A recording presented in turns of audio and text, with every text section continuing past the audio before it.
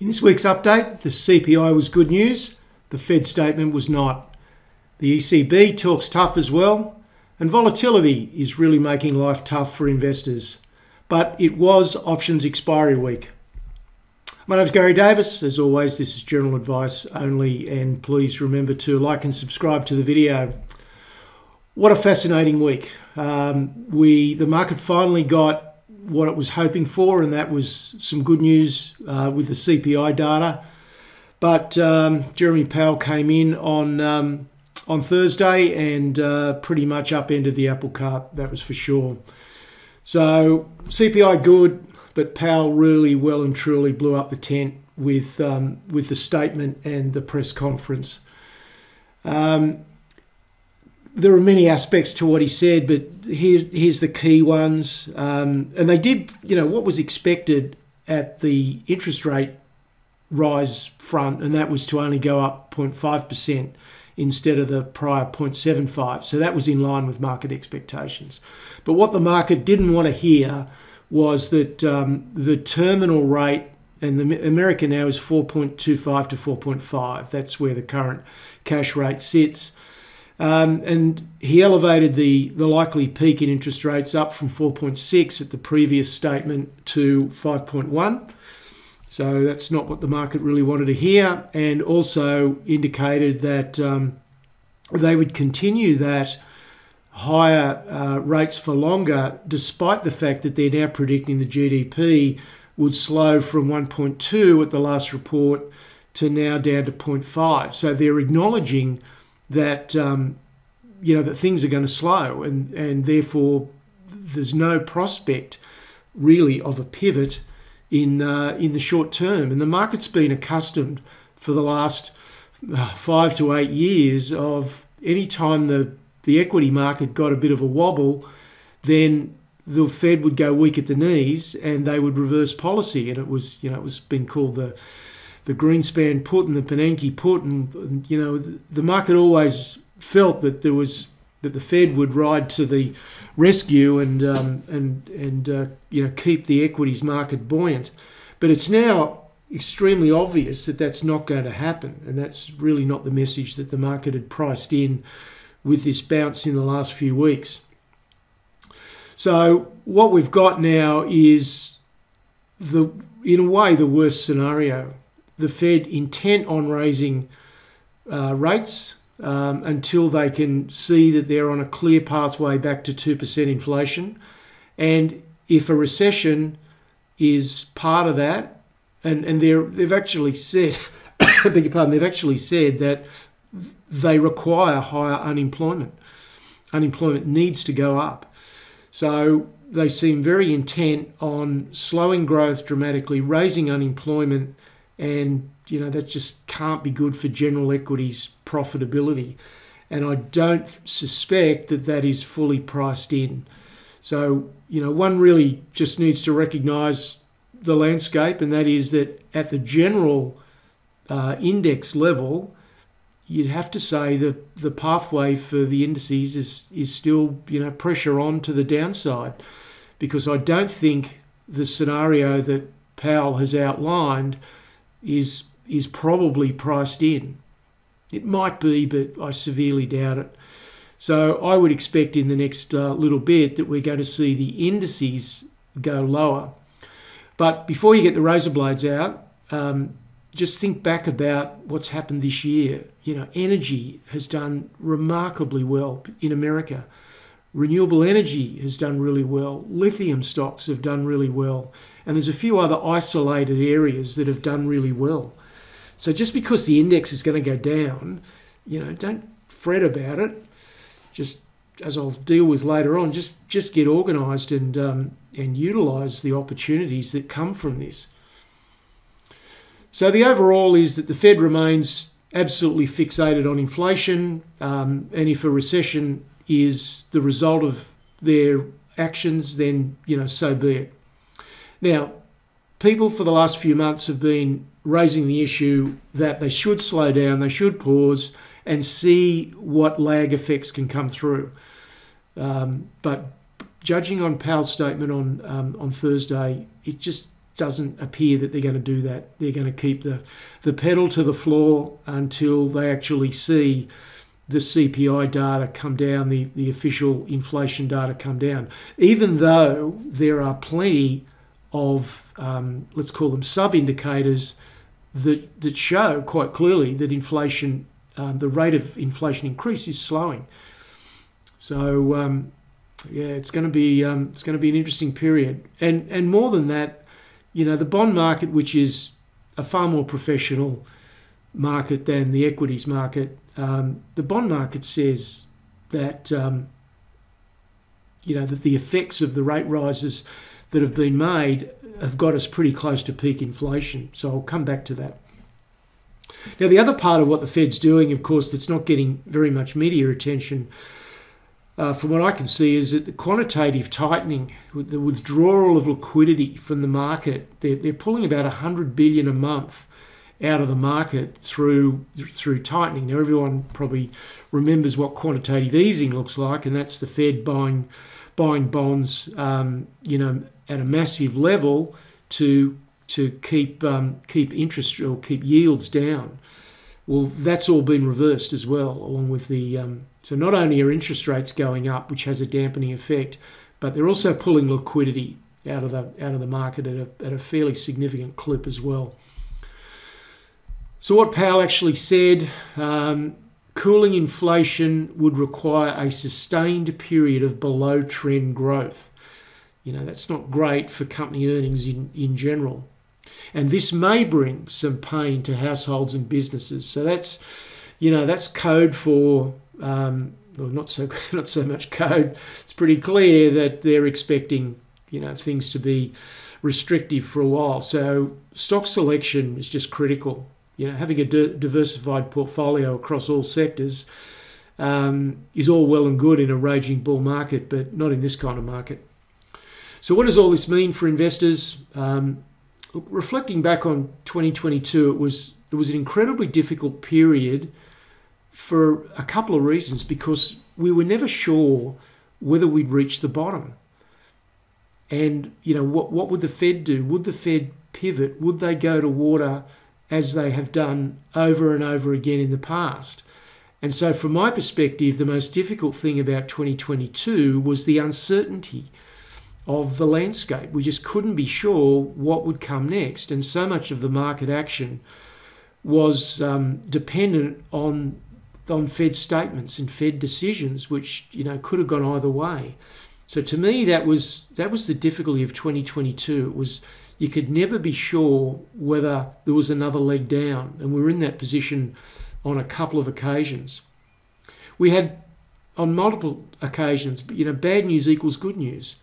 Bad economic data was construed as good because it would mean that less rate rises, and that was good for equities. And it also went the other way. So it's impossible to play that game, particularly if you're a short-term thinker and a short-term trader. But from my perspective, what Powell has now made obvious, so he had all the justification in the world with the CPI data coming in the day before, as it did. He had all the ammunition to back off and to issue, do the 0.5% rate rise, but go a bit easier on the outlook statement. Be a bit more mushy about what they were going to do with future rates. The data gave him that flexibility, and he didn't take it. So to me, that makes it, very clear about how things are going to be in the way forward. And, to a certain extent, I don't really mind whether markets go up or down. I just want to feel confident about the steps that I'm taking, that they're likely to have follow through. And I think we've been given that in a way now. So I actually think 2023, I feel more comfortable now with the outlook for 2023 than I did during most times in 2022. All right, now what if things deteriorate more than expected? What if earnings, the February earnings season in America, what if that falls flat? What if a lot of companies miss expectations? The same with GDP. What if the growth slows more dramatically because the lag effects start to kick in? What if inflation starts to tick up again? What if unemployment starts to go up quickly? What impact does that have on the consumer? It doesn't seem to have worried the consumer too much, either in Australia or in America so far, because we haven't really had that high unemployment. But, what if unemployment kicks up? What impact does that have on the general economy? So a lot of things can still change. So if that happens, I think at the index level, a sharp fall is quite likely. But, we'll just play that as it comes. But if it happens, it'll set up a terrific long-term entry opportunity. That's the key message. We're facing cycles like we've never faced before. This is really a brave new world. People chuck that expression around a bit, but it really is an incredibly different world that we're in now. And so there isn't a playbook that we can fall back on. And so therefore, the only way to negotiate is be absolutely clear about your process, focus on the sectors that are working, forget the rest, and because there's enough opportunities within the narrow sectors and industry groups that have done well and probably will continue to do well. And risk management is essential. In fact, it's more than essential, it's absolutely critical. Every transaction you make, you can pre-plan 90% of the decision points. You're not a victim of what the market throws at you. You don't have to accept, whatever waves are going to wash over the top of you. You can think it through before you actually enter a transaction and anticipate what your reactions might be, and you can manage your risk in that way. But you've heard that message repeatedly through 2022 and in probably for the last 5 years. All right, let's look at American stocks now. The S&P lost 2.1% for the week, but it was options expiry. And Thursday and Friday, I would absolutely bet my life on the fact that there was a significant degree of market manipulation that was happening. You've just got to look at some of the strongest stocks in the 2 or 3 months leading into this week that, some of them seem to be irrationally sold off when they've been trending high, and many stocks that had been weak, either managed to hold their ground or a couple even went up. So just reeks of market manipulation to me. So therefore, don't place as much emphasis in the charts for the last week, and particularly the last couple of days. And I'd also point to the VIX and the 10-year yield responses to the CPI and the Fed to validate that, because those results were quite surprising, and we'll have a look at those in a minute. The US dollar index was roughly steady, didn't really move much, but the yield went down to 3.49, and that's a surprise. You would have thought after Powell's statement that the 10-year yield would have gone up and gone up sharply, but it didn't. So the bond market is saying that they just don't believe that the Fed is going to need to raise rates, that the lag effects are going to kick in and the Fed won't have to go as high as they think or as high as they're indicating at the moment. And also the VIX remained remarkably stable despite the equities market falling. It remained stable at around 22.5. Now the spread, 10-year, 2-year spread contracted a little bit. There's still a high likelihood of a recession.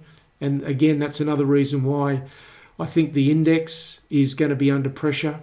Some sectors will do well, but the index will be under pressure. So let's jump in and take a look at some charts. I just want to look at a couple of the US sector charts first, because they do pretty much dictate what's happening around the rest of the world. So the important thing here is just to look at the red line, the 200-day moving average, where the shorter term moving averages are in relation to that, and where the price is in relation to all those moving averages. And you've got to say that energy remains the standout sector in America. If we look at healthcare, healthcare's had a really good couple of months, and is now back into the positive, and the 200-day moving average is now starting to turn up. So long term, it had reached a point of stability. Short term, healthcare probably the outperformer of the last month or two, even better than energy. So that one is quite positive. If we look at finance, finance, you can see the 200-day still down. We had some short-term better performance from that sector, but it's still looking like it's really just sideways and basing. But if we drill down within finance, which is a pretty broad sector, and look at the top performer, and this is the full line insurance index, and you can see if you compare that chart, look at the 200-day moving average and where the price is, and look at that chart, you can see that clearly this industry group, and this is one of about 15 industry groups within finance, has done significantly better. So that's why I keep pounding on about, don't look at things at the overall index level. It's just giving you the wrong picture.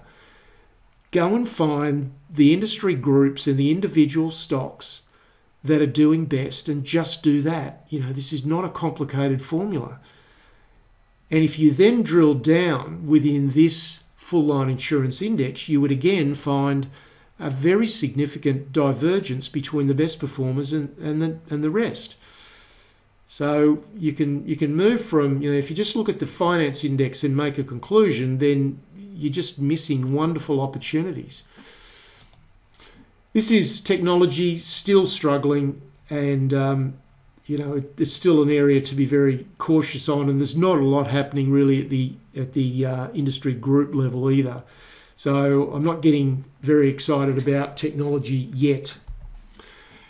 This is an important chart. This is semiconductors. I talk about this every week, and the importance of semiconductors to the overall bullish sentiment coming back. And this is a long-term chart. So this is going back nearly 10 years. And I've also put it on a log scale to make this trend line a little more obvious. And you can see that the semiconductor sector has been trending higher for a long period of time, in fact, throughout the last decade. And that this trend line has pretty much dictated the long-term support. Now, we recently, breached that for a week, but that's neither here nor there, and we've bounced. But we've still got lower highs and lower lows. So we are in a medium-term downtrend. So this peak up here is the start of 2022. So we're still in medium-term downtrend. And if this line were to break and be sustained for more than a couple of weeks, then that wouldn't be very nice. It's not what I want to see. So I'll be watching this chart and showing this chart each week, quite closely, because this is one of the more important charts. Just for the record, if we look at, I'll just have a quick look at this. So this is the overall. This is a monthly chart going back to 1967. And you can see that, my overall big picture is that we're still in a secular bull market. A secular bear market is one where you fail, you get deep declines, but you fail to form new highs. And we saw that from 2000 to 2012-13. But at this point in time, we're still forming higher highs and higher lows. So we remain in a secular bull market. And there's just no other way, despite what some bearish people might want, there's just no question that this is a secular bull market. And if you look at the cycles over time, typically somewhere between 18 to 20 years is the length of time for the cyclical bull market, which takes us out to about 2031. So, that's the reality of the big picture. Now, within secular bull markets, of course, you can and do get significant falls. I mean, look here, this is 1987. One of the most famous crashes of all time happened within a secular bull market.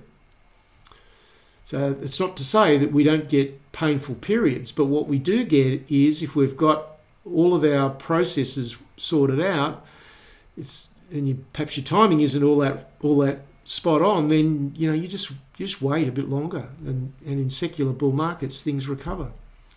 Let's look at it on the daily chart though. You can see we managed to rally back to the 200, had a couple of little looks over the top, but not sustained. I wouldn't get too concerned about the volume on Friday night because it was options expiry. But you've got to look at this chart and conclude that we're still forming higher highs and higher lows, and we can't break through and sustain below or above the 200-day moving average. So, that's just the reality of where the S&P is at the moment. All right, let's go to the important spread charts, show us where the money is going and not going. This is the NASDAQ 100 versus the S&P. We might be forming a base. So we've stopped forming lower lows. So that's something. But again, I'm not getting excited by the fact that we've got a bit of stability. It's still a work in progress.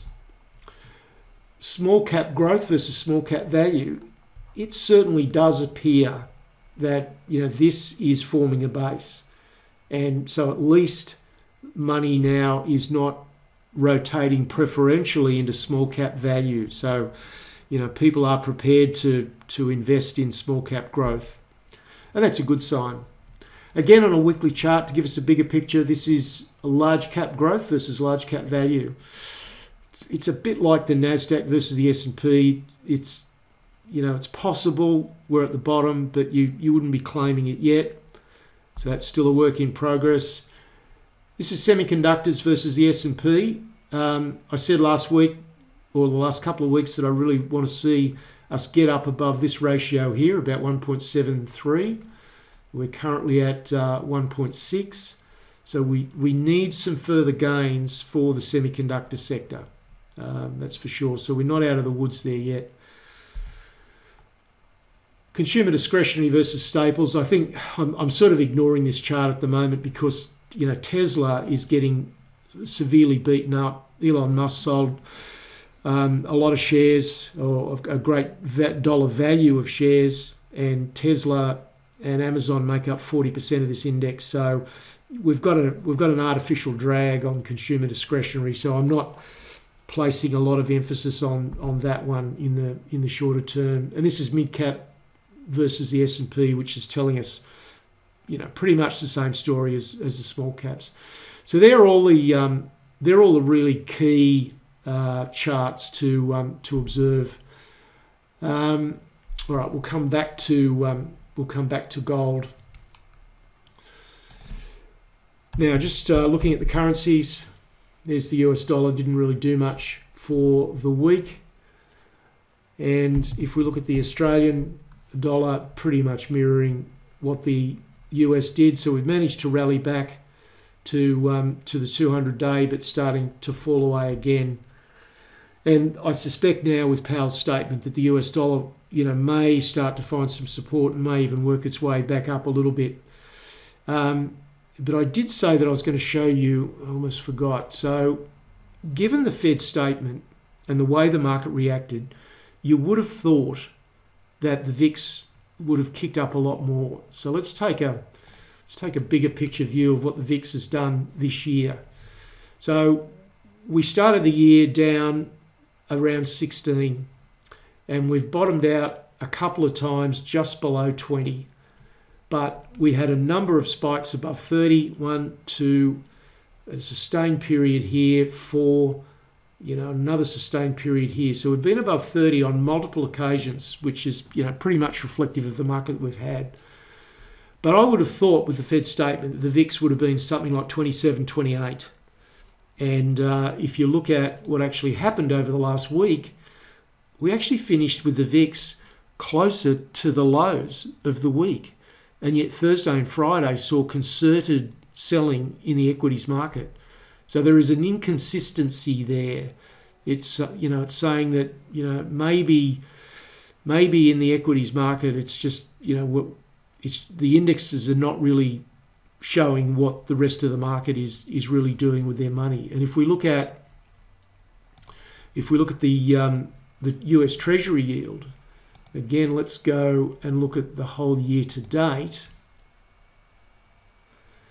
So yields rising, which everybody knows, of course. We peaked out around 4.3, but look where we are now, and we've been trending down now since, so these dual peaks, this was October and then early November. So we've been trending down now for about 6 weeks.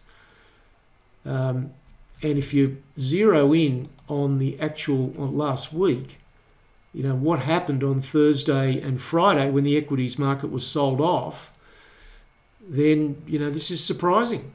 We're almost on the lows. And that is not consistent with what we're seeing. So the bond market is sending a very, very different signal. And I would never dismiss the bond market as being wrong. The bond market is right more often than the equities market is right. So, you know, that is saying really that there is, you know, perhaps some better times ahead for equities, purely on the basis that the rate rises aren't going to go as high. Because if the bond market honestly thought that the Fed was going to continue through and push rates above 5%, then why would the 10-year yield be trading at 3.45? You know, just ask yourself that logical question. Okay. Have a quick look at the ASX 200 and the sector indices there. So here's where the ASX 200 is. We're at the same level that we were at pre the COVID crash. Beg your pardon. And really, we're also at the same level that we were at in May of 2021. So the index has really gone nowhere. But if we look at the individual sector level, then obviously, you know, energy had a pretty solid year. Not as good as US energy, but still not too bad. Finance is at the same level that we were at pre-COVID crash, almost exactly. Healthcare, pan back a bit further. Healthcare is actually trading lower than where we were pre-COVID crash, and that's because a lot of the healthcare majors were trading on, you know, pretty high PEs that have been washed out to a degree. And this is the materials sector, and it's trading above the pre-COVID levels, the pre-COVID crash highs. So, you know, materials and energy. Energy number one, materials number two. And, you know, there's no other way to read the Australian market. You know, that's it. That's the very clear message. So to summarise, 66.18 is where our dollar finished. 0.9 across the week was the fall. But other than those two specific sectors, the overall ASX 200 is just sitting around the same as the pre-COVID highs. So a fully diversified portfolio is struggling. You know, it really is. And when you factor in inflation, then you're actually losing ground.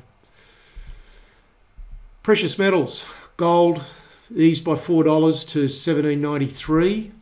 And it's still sitting in the middle of that range from $17.50 to $18.30 and not really showing anything to my mind that it's going to break out of there. The the Australian dollar gold price rose a little bit, $20 or $30 to $27.08. But if we look at stocks, if we look at GDXJ, so the global index, and that includes, you know, whilst it's called GDXJ, J for junior, it does include stocks like Northern Star, which in the Australian context is hardly a junior. So there's still no leadership from stocks at the global level. But locally, we've been outperforming for the last 3 months. And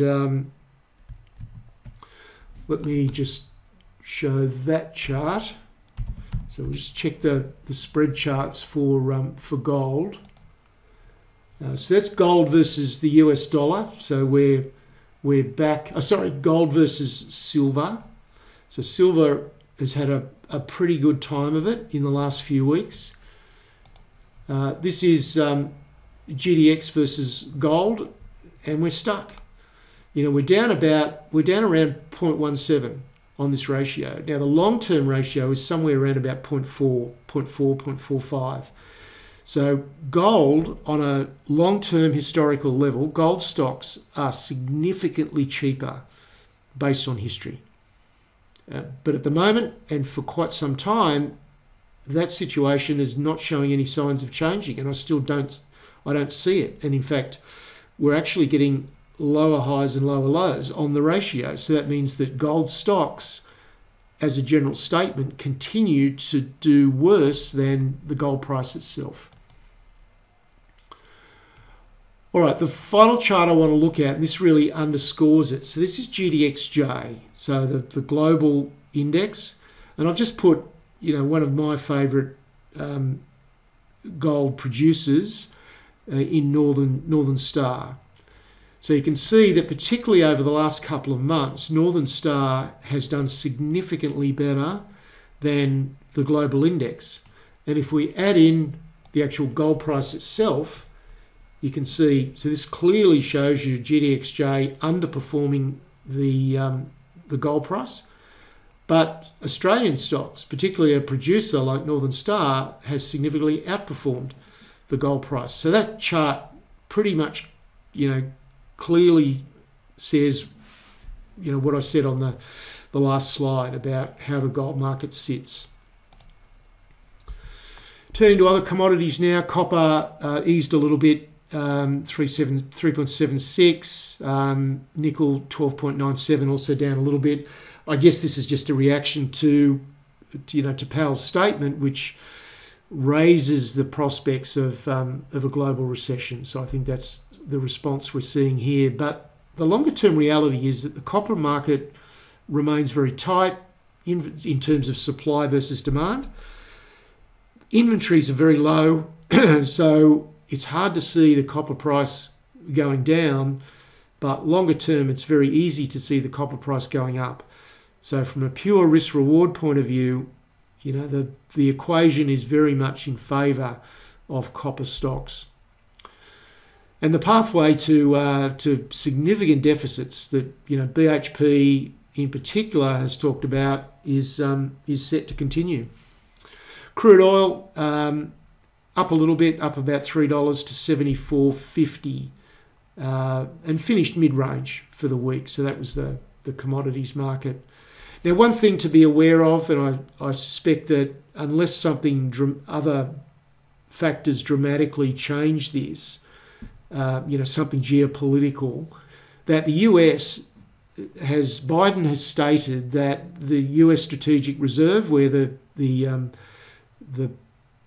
strategic reserve of oil in America that was sitting at about 700 million barrels of oil, but has been drawn down to about 400 million, that's got to be rebuilt. And they've said that the range that they will rebuild will be between 67 and 72 from memory. So that means that every time the crude oil price gets down into that range, the US is going to be buying oil to rebuild their strategic reserves. So that doesn't guarantee that 67 becomes the floor, but it certainly helps. There's the spot copper chart and the spot nickel chart, so not a lot of change across the week. So wrapping it up, and this will be the last video this year for obvious reasons, next Sunday being Christmas Day. Not sure when the first video of the new year will come back in. Again, it won't be New Year's Day, but quite possibly the second Sunday of January. The lessons from 2022 and the opportunities for 2023. I mean, everybody does that at this time of the year, so I may as well have a little bit of a kick at it as well. What I am producing is a very in-depth members video on the way that we manage things during 2022, what turned out well, what didn't work so well, and therefore we can use that as a lesson to take into 2023. And it's having done that review, just increased my enthusiasm and excitement about 2023. because for the reason that I said earlier at the start of the video, and that is that I think in many ways what Powell said on Thursday has actually clarified the way forward, rather than continued the uncertainty. I feel more comfortable now with what I've got ahead of me. So that members video is going to be coming out in the next 48 hours. So if you're not a member of either the Insiders Club or Portfolio Analyst, then there's an opportunity to get a very good big picture view of what happened and what we can take into 2023. The reality is this, and a lot of people forget this, when you've been smacked around the ears repeatedly during the year, as has happened in 2022, is that, you can get a bit despondent, a bit, why bother kind of attitude. But you've got to remember that highly volatile markets and bear markets always create terrific opportunities.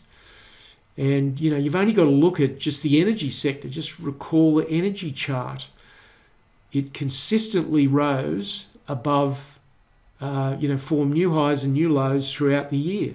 Yeah, there were a couple of sell-offs, but those sell-offs created tremendous opportunities. So just focus on those. So you can either feel frustrated, or you can just get yourself organised, get clear about what you're doing, and go for it. They're the two choices, and I know which one I'm going to take.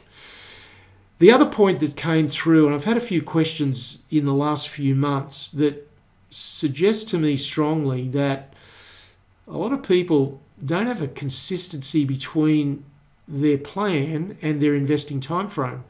So they might be using a signal generated on a long-term basis, but their plan is not consistent with that.